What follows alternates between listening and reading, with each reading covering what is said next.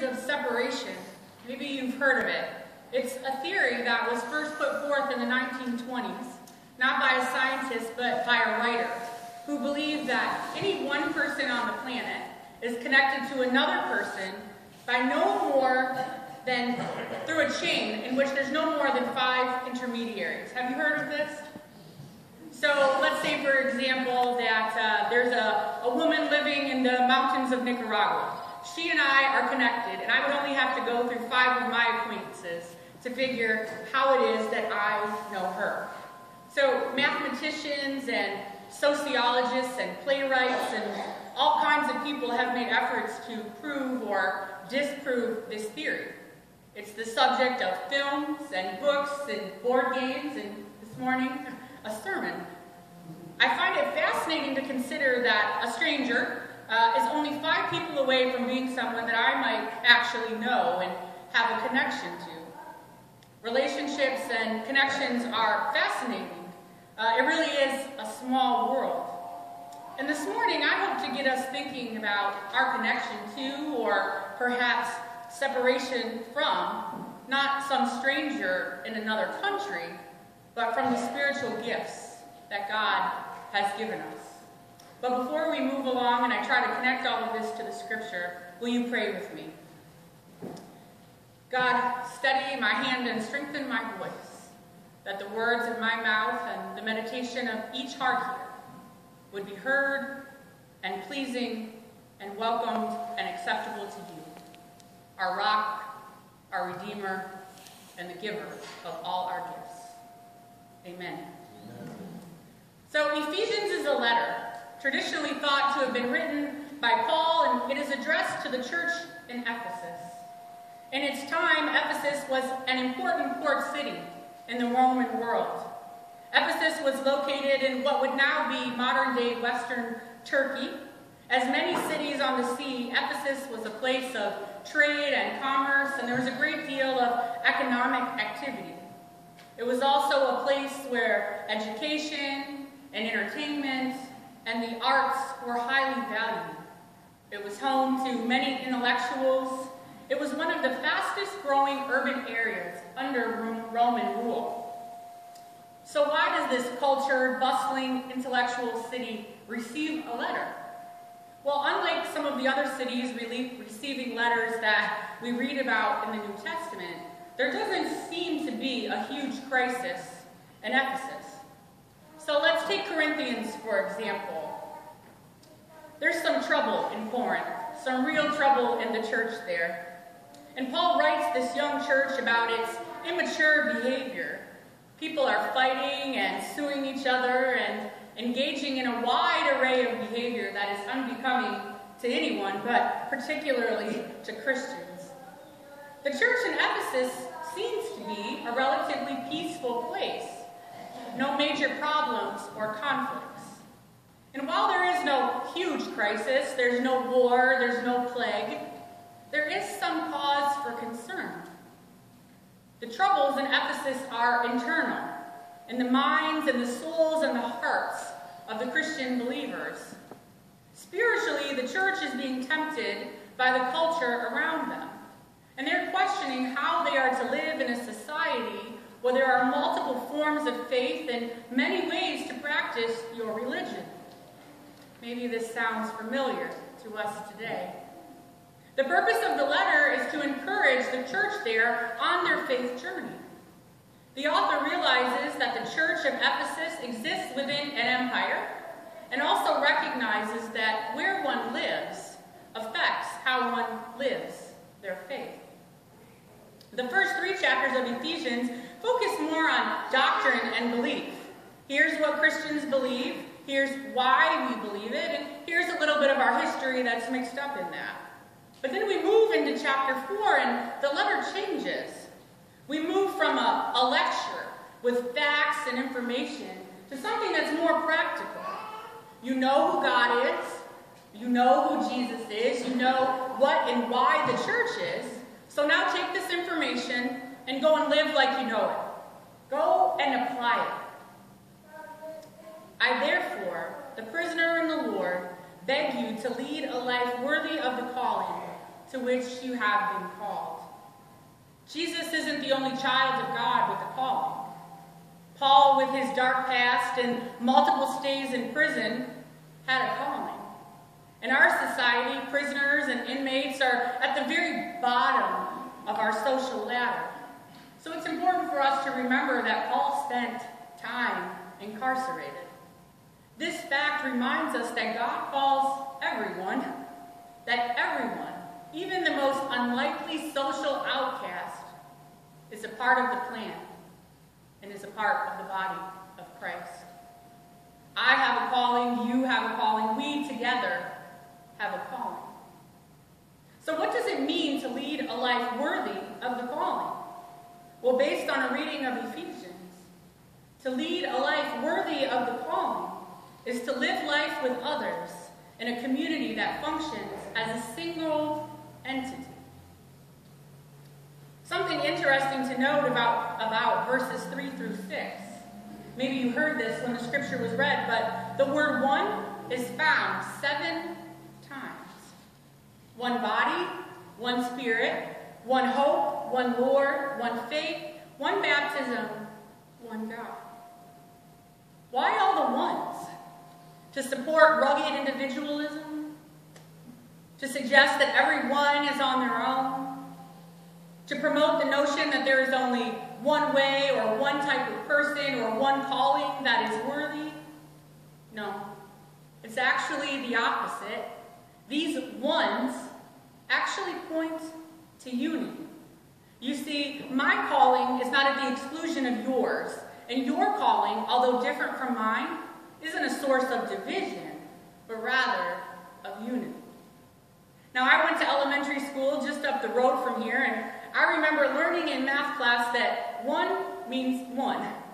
If there's more than one, the answer cannot be one. But mathematical rules do not really apply to spiritual matters.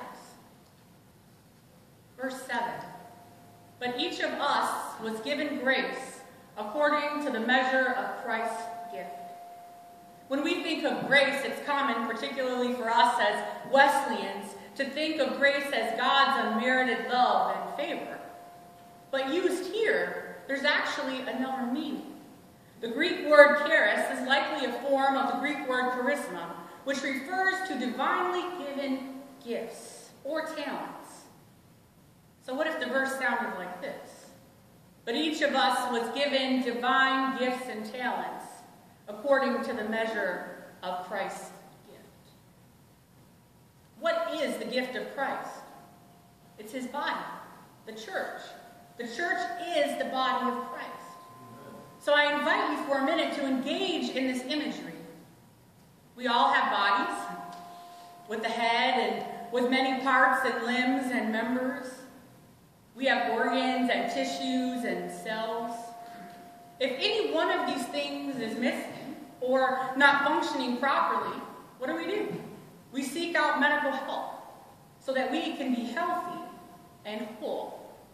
And there are some parts of our bodies, if they're missing or are not functioning, well, that means that we cease to be alive.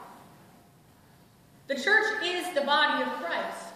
Christ is the head of the church, and we are the arms and the legs and the hands and the feet and the eyes and the ears and so on. As much as we need God and Jesus, we need each other.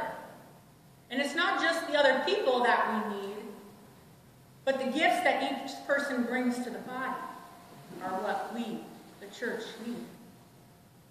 Each and every one of us has received divine gifts from God, to be used not for our own glory or social mobility, but for the sake of the unity of the church, and that God's will be done here on earth. So before coming today, I talked on the phone with your pastor, and she shared with me that you've been doing some work on spiritual gifts. She gave me a copy of Serving from the Heart, and I was able to read that over. She asked me today to give some thought to chapter 4, which is about individuality. Seems pretty simple. We are all unique. Within each and every one of us is something that no one else possesses. Kids need to hear this, but so do us grown-ups. Not only are we unique, but so too are the gifts that are in us. One of my favorite preachers that I like to listen to and read her blog is Nadia Bolz-Weber. She's a Lutheran pastor in Colorado. She's an amazing preacher and speaker, and when she stands in the pulpit, she usually does so in a sleeveless shirt. She's covered in tattoos. She uses language that if I used today would probably get me in trouble. She's unique. You see, as a recovering alcoholic, her gifts and her style and her authenticity are drawing people to the body of Christ who might not otherwise come to church. And I came across one of her sermons online that she gave about spiritual gifts. I actually listened to it multiple times, and what I took away from it was this. She talked about a church member who likes yoga. So the pastor said to this member, if you like yoga, you should go get trained and certified so you can teach yoga. Within a year, this woman had gone out and was certified and was teaching yoga all over. She started leading a class at the church, and so once a week, she had this huge group of people that were coming. They weren't just doing yoga and stretching. They were lighting candles, and they were praying, and they were meditating, and they were sharing each other's joys and concerns and struggles. So Nadia Bolz-Weber goes on to ask the question, what if we, for some reason, all thought that having the gift of teaching yoga was the true mark of a Christian? Now, I'm not here today to suggest for a second that we should all leave and go and get certified in yoga. I share this to suggest that we, the body of Christ, have a flexibility problem. We cannot see spiritual gifts or the purpose for which we receive them fully. If you're good at yoga and others can live better, healthier lives by participating in yoga, then yes, yoga is a gift, a spiritual gift.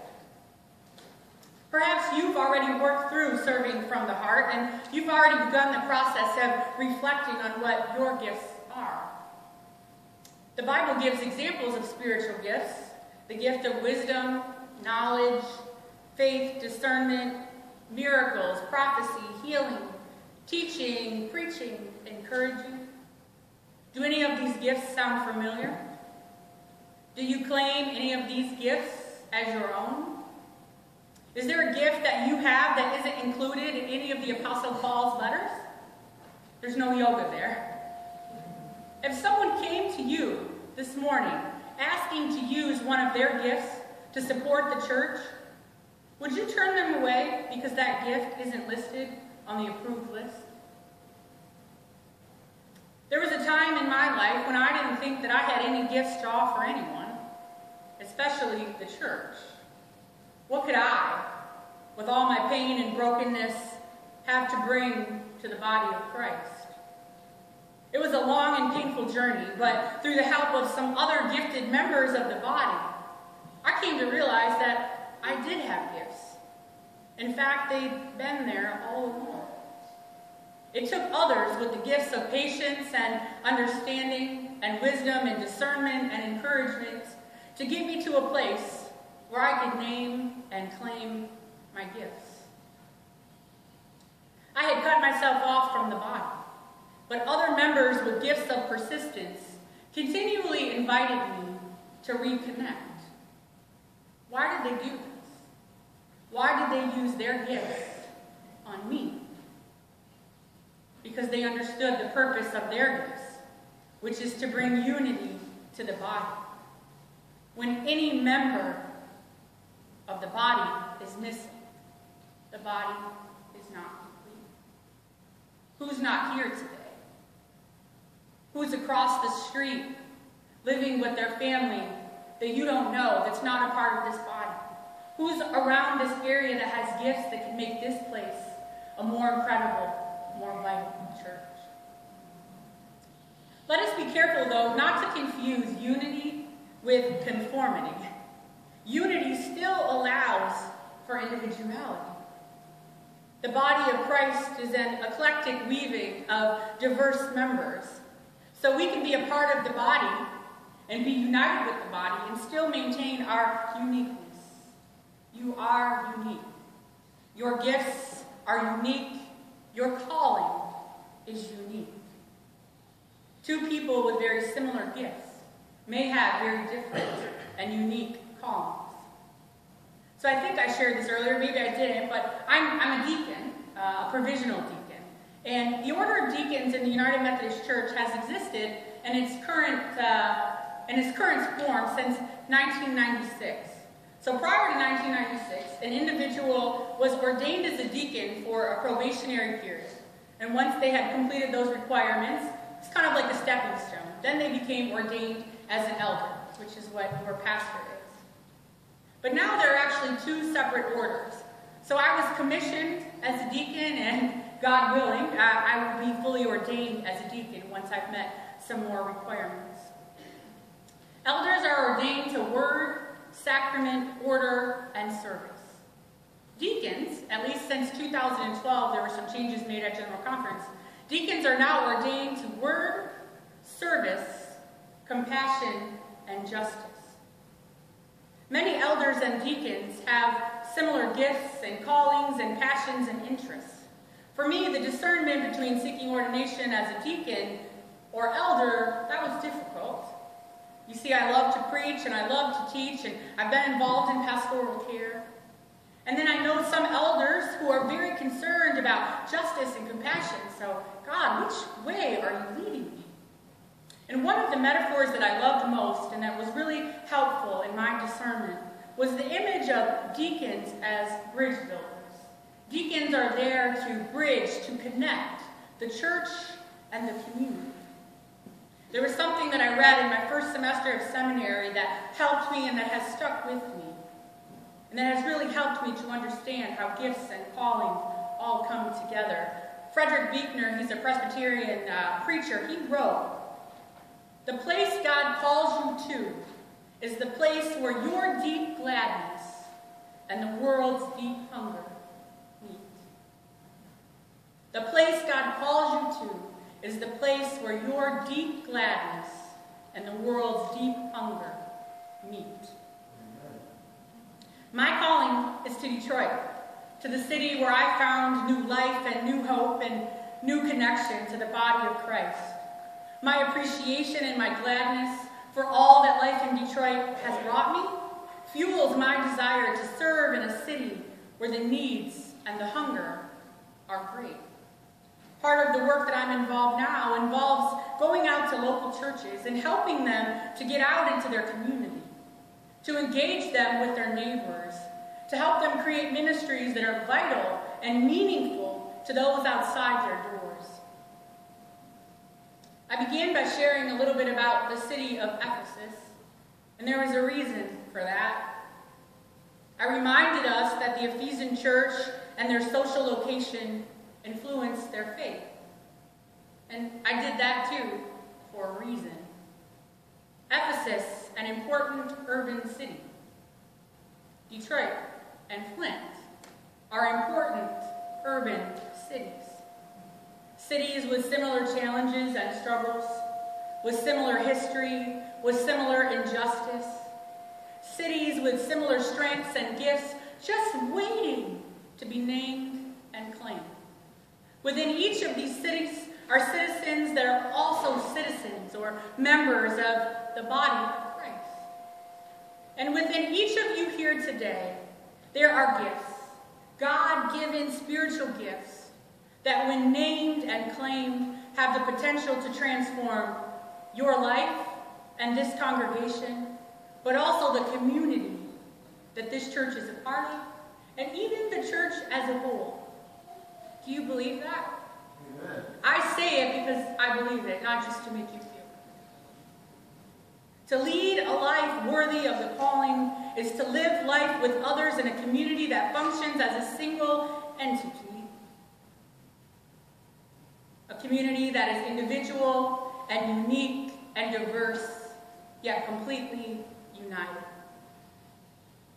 Now, I do not have the gifts or the knowledge to make any claims about whether or not 6 degrees of separation is a valid theory.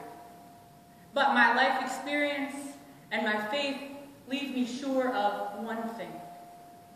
When it comes to our spiritual gifts and our calling, there is no 6th degree of separation. There is only one thing separating us from our God-given gifts and the calling upon our lives. And that one thing is fear. We are afraid to name who we are, and we are afraid to claim our place in the body of Christ. Don't be afraid. God is with you. Apostles, prophets, evangelists, elders, deacons, Sunday school and youth leaders, nursery workers, musicians, office administrators, custodians, sound technicians, ushers, greeters, poets, preachers, and even yoga teachers. The body of Christ needs us all.